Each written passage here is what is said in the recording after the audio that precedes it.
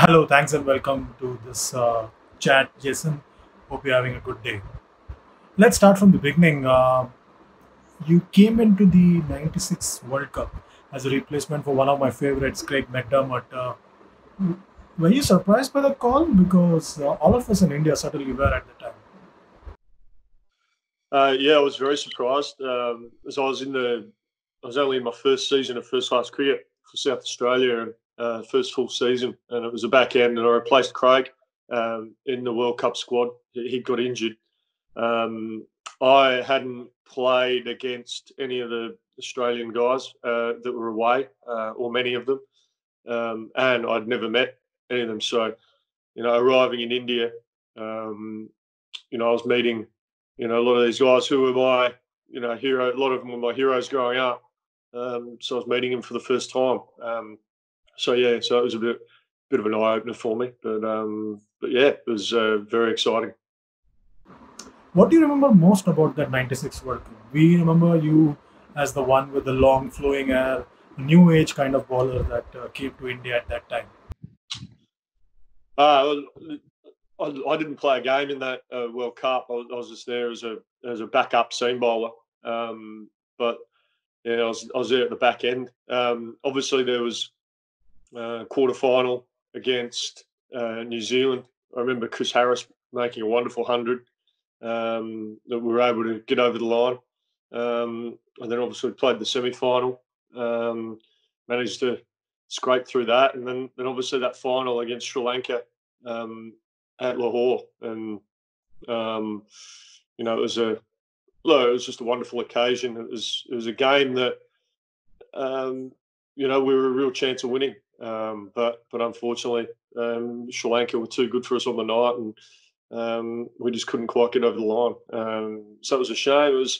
It was great to be a part of that squad, and learn from a lot of guys who, as I said, were heroes of mine growing up. Because I was only 20 years of age, so I was just a new kid who just started playing first class cricket, and all of a sudden, to go from essentially being playing club cricket, within a year or so, to be um, at a World Cup final was pretty surreal.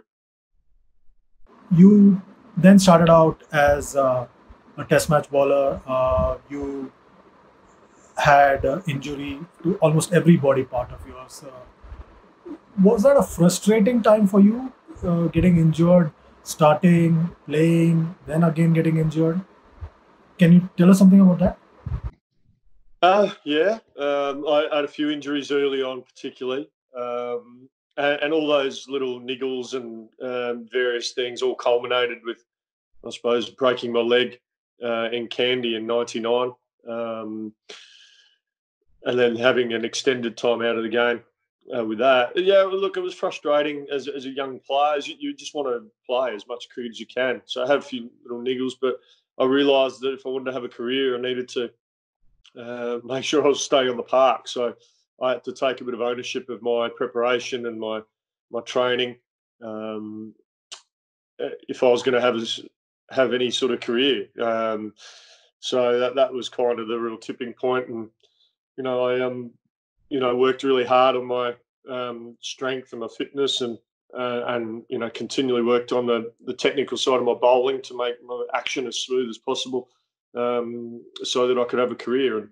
And I think a combination of that discipline, as well as um, naturally filling out and growing into my body, so to speak. I think a combination of that really helped. That collision, what do you remember most about that collision? Do you still have scars from that collision with Steve Waugh? Yeah, it was, as I said, it was that was probably the tipping point of all the injuries I'd had. I got back into the Australian side, and then for that to happen, look, it was just one of those things that happens in cricket.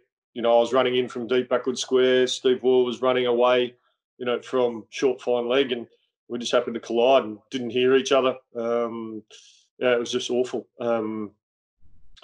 And yeah, just it's just something that, yeah, I find it really difficult to watch. The footage. So I haven't seen the footage for a long time, because it was, yeah, it was a pretty low moment in my career, to be honest. And yeah, look, it happened. It made me reassess how I was going around my preparation and my training, and so it was, but it was an awful collision. You were not part of the '99 winning World Cup winning squad. In 2003, you started off and then you got injured again. Was that a frustrating time as well, missing out on being part of a World Cup winning squad after having been part of a squad that finished runner-up in 1996? Like '99, I wasn't in the squad, so I wasn't selected. The selectors decided I wasn't in the best squad, so that's fine. Understand that. Then 2003, I'd played the first half of the tournament. I was actually bowling really well. On a personal note, we were playing some good cricket, and then I hurt some tendons in my ankle. So I missed the second half of the tournament. So I was pretty disappointed with that. But look, at the end of the day, Australia went on and won the World Cup, so I was happy with that. But I was watching that from home as I'd gone home to get better and get treatment. So I was gutted to miss it, miss the second half of the tournament and the final in '03. But I was just pleased that the lads were able to win the trophy. Under Steve and coach John Buchanan, Australia then set off on a massive match-winning streak of 16 Test matches on the trot. You played in the latter half of that particular winning streak. What was particularly great about that particular squad? Winning. I was part of that at the back end of that I suppose that winning streak. The team was just playing really good, hard, ruthless cricket. At the end of the day, you perform. Each player performs strongly and perform better than the opposition. More often than not, you're going to come out on top, and you do need a little bit of luck in terms of weather. Test matches go for 5 days. You could dominate for 4 days and be on the cusp of victory, and you could have a weather event that would render the game a draw. So I suppose the Australian team were pretty lucky that we were able to we play such good cricket that we were able to find ourselves in winning positions, reasonably quickly. And look, I just think it was just a combination of really good attitude by all the players and coaching staff, the good cricket that was played, and you got to have a little bit of luck along the way. Eden Gardens 2001, does that still bring back memories? I'm sure not so happy memories. You tried every trick in the book, including putting out your hand and making faces at VVS. What do you remember most about that particular test match? Well, look, I mean, that 2001 series, certainly one of the best cricket series I was involved with as an individual. It was just fantastic cricket. It was hard cricket. We obviously won the first test in Mumbai, and then in our game in Kolkata, we were in the box seat. We really were. We had the chance to really drive that game home, and but we came up with we came up against a roadblock, which was VVS and Rahul. And look, you just have to give them credit. They were absolutely wonderful. The way they played. We threw everything at them. We gave it our very, very best. All us seam bowlers, we gave it our all, and we just weren't able to, get them out. Shane Warne, I thought, bowled really, really well, to VVS Laxman and Rahul Dravid, and they just kept finding ways to score runs off him, keep out his good deliveries and punish. He was bowling good deliveries and they were punishing him anyway. They were the best knocks that you'll see in cricket. And, as a team, as individual bowlers, we had no match for them. We had no answers. They were just simply too good. Were you known to do such things, to put out your hand and make faces at the batsman? VVS almost broke into a smile while you were doing that. Were you known to do such things to break concentration of the batsman? We had to try something. We weren't able to get them out. So I just thought, I remember bowling to VVS Laxman, and I just thought, geez, if I run into bowl here, if I can try and find a way to get him to think about anything but actually watching the ball and hitting it.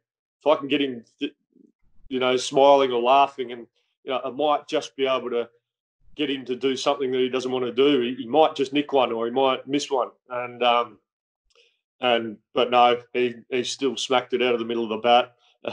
But you have to try these things, especially when when the opposition are playing so well. If I jump forward to the 2005 Ashes, you had formed a successful combination with Glenn McGrath.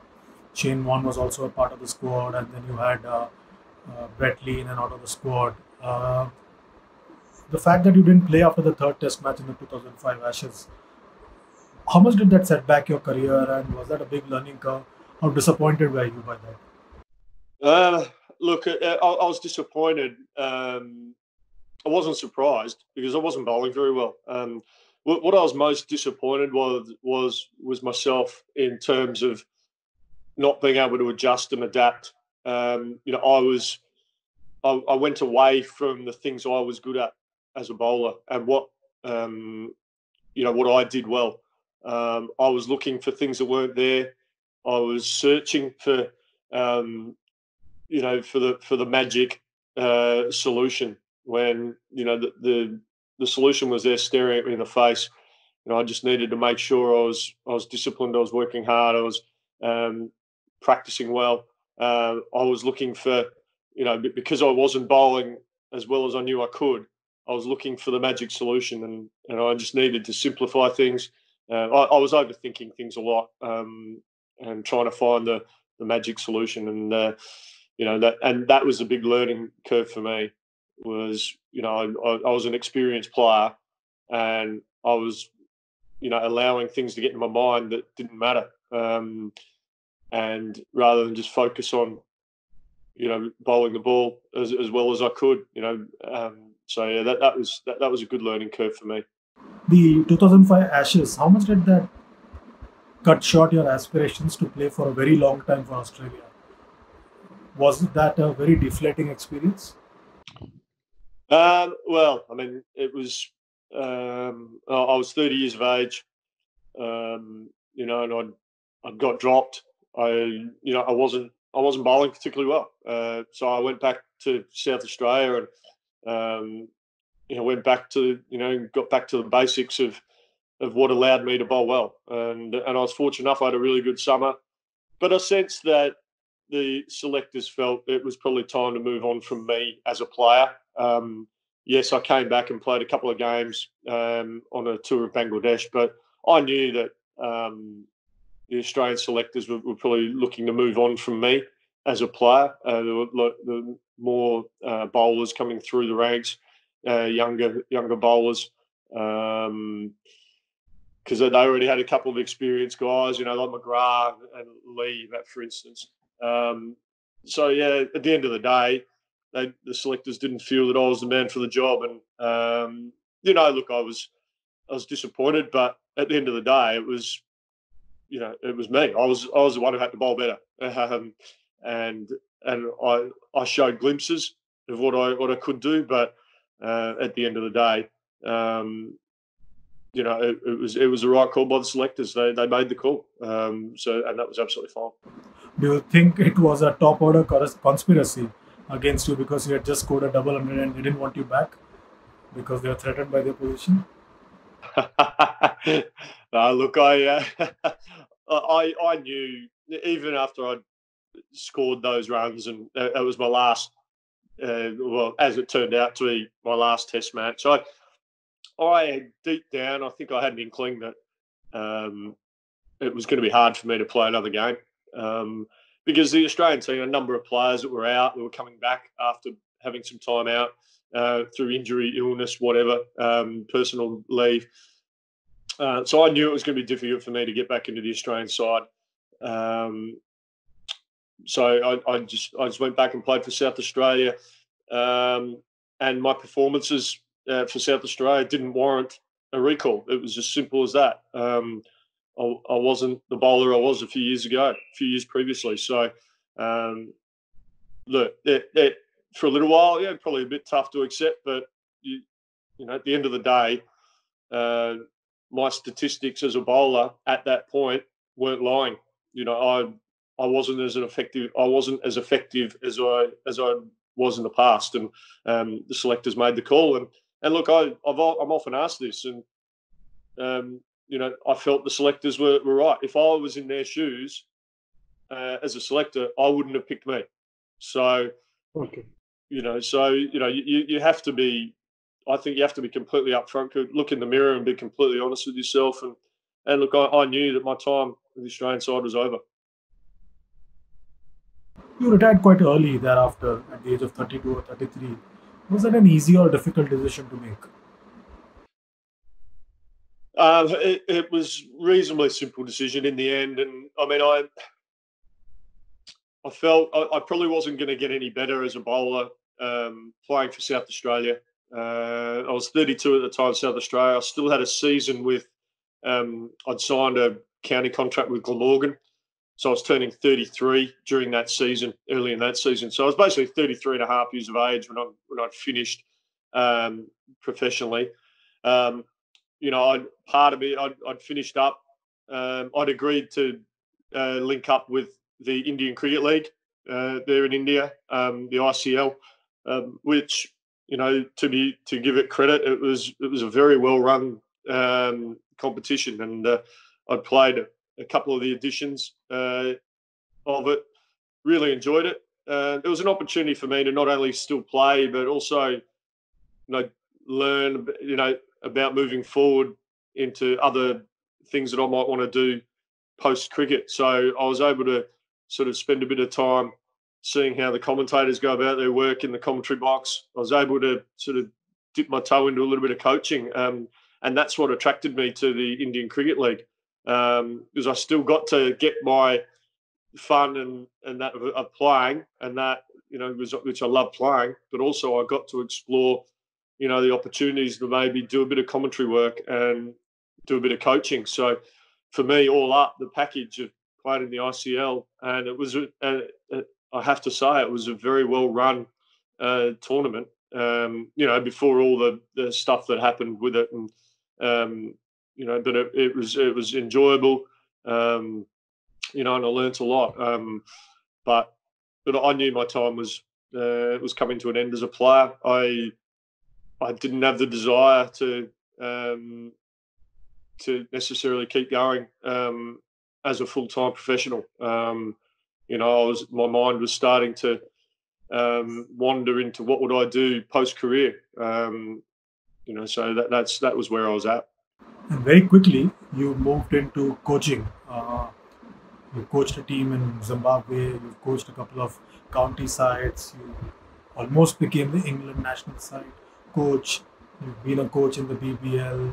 You've also been in and out of the IPL as well. Was that a natural progression? What have you learned from your stints as a coach? Look, I do enjoy the coaching. I love helping players and coaches achieve their goals, achieve their dreams, to be better. I'm a big believer in developing relationships with players, with coaching staff, with other members of support staff, with everyone, all the stakeholders involved in the team that you're coaching and the association you're at.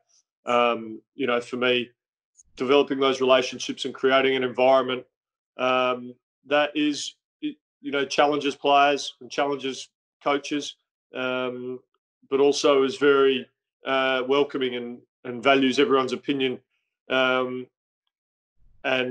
looking to challenge people to get better, and most of all about just having a little bit of fun, because we all love the game, and for me it's a big part of that is enjoyment and enjoying what you're doing. And if I can help develop an environment that has that as an important element, and players are going out onto the ground with a smile on their face and enjoying what they're doing, and they learn from every single day's play that they play, and as coaches as well, if we can learn as much as we can as well about the game, about our players, about everything, then I think that's a really good environment in which to play cricket in. And makes it a bit of fun, but we're also getting better and and looking to try and win as many games of cricket as we possibly can. Was it sometimes flattering to think that the old enemy, England, would want you as their national coach? You an Aussie, old enemy wanting you back as a coach. Was it flattering? Without a doubt. It's it's um, very flattering. There's no doubt about that. When you get a journalist ring you up, or you see something in the press that your name has been linked with such a prestigious job. Yeah, it's absolutely flattering, um, and very nice to be thought of, I suppose, by people in that way.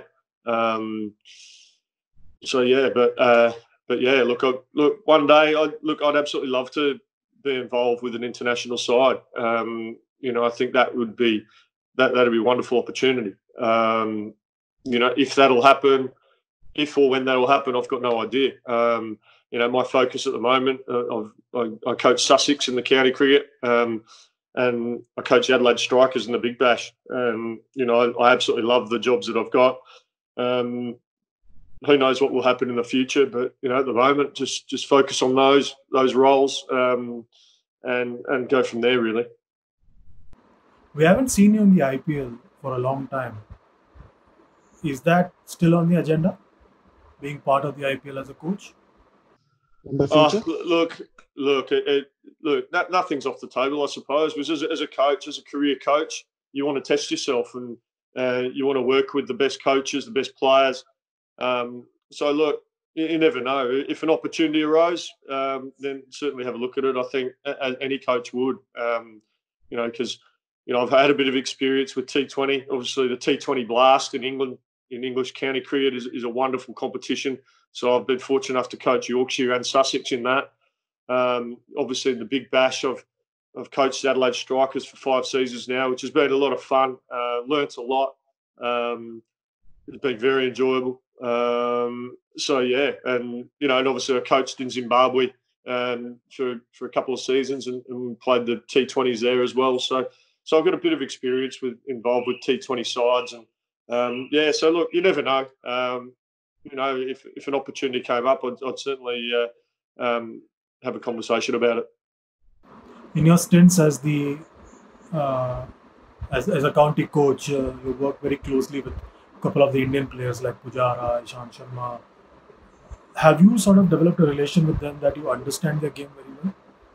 Yeah, we had Chiteshwar Pujara at Yorkshire a few years ago when I was head coach there, and we needed a batsman in the top 3 who could do a job for us, in sometimes challenging conditions, and someone with a very good temperament, someone who could absorb some really good bowling, and Pujara fitted that bill perfectly. I think he found it a challenge, early season in county cricket, with the Duke cricket ball, excuse me, moving around in English conditions. He found that a challenge, but I think that really was a good test for him as a player, and a good learning curve for Chiteshwar. I think he grew as a player. He learnt more about his game. He adapted to conditions in England, which can be quite challenging for top 3, top 4 batsmen at the best of times. So I thought he did wonderfully well. Then, yeah, in my first season coaching Sussex, I was fortunate enough to have Ishant Sharma come on board with us. And, what really struck me about Ishant was his thirst for knowledge, his willingness to listen, ask questions, try new things. Because sometimes you can get senior players and experienced players who, will just go about and do their thing, and they know what they need to do, and that's fine.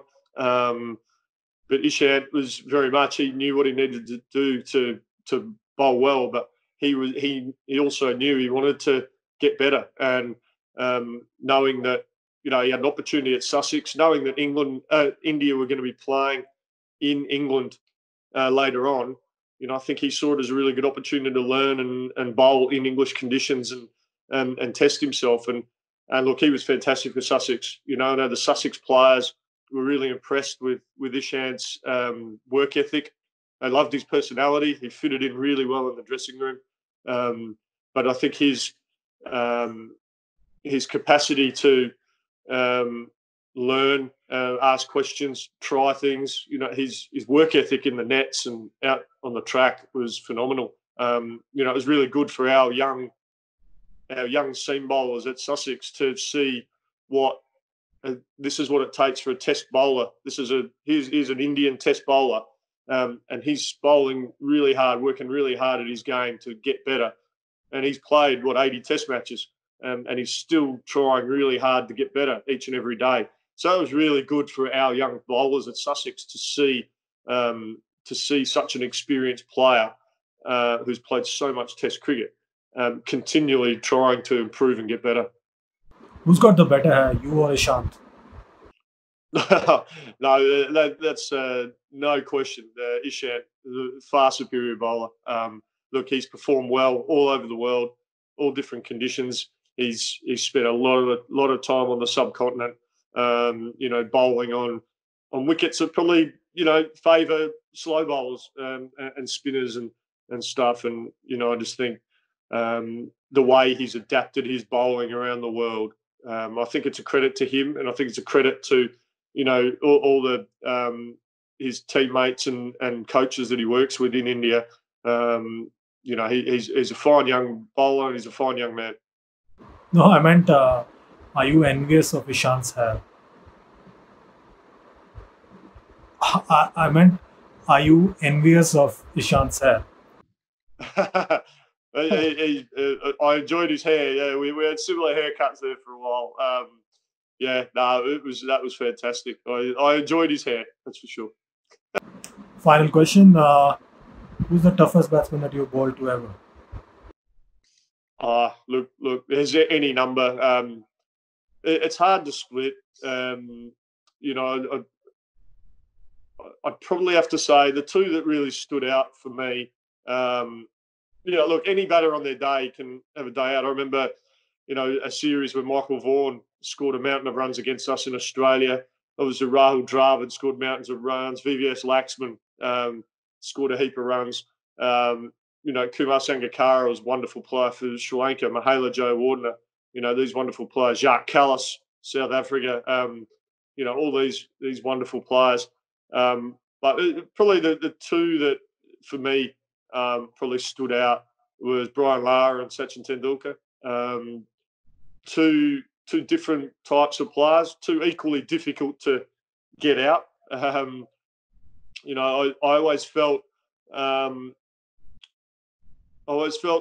was probably a little bit more harder to dislodge in terms of getting his wicket, but I didn't feel he would take you apart quite the same as Brian Lara. I always felt I was in with more of a chance to get Brian out because he was a bit more expansive with his game. But, you know, I found Sachin's defences very hard to get through. So, look, two fine players. I'm just really glad now that I don't have to bowl to them anymore. They were just far too good. And it was actually, for me personally, it was quite an honour for all those names that I just mentioned to you then. It's quite an honour for me to be able to sit here and talk to you and say that I actually bowled cricket balls against these guys. You know, it was a wonderful time to be a cricketer. Got to bowl against the best in the world, and you know, for me, that was very satisfying. Thanks a lot for your time, Jason. Hope you have a great day and you stay safe and stay indoors. No worries, mate. Thank you. Thanks a lot.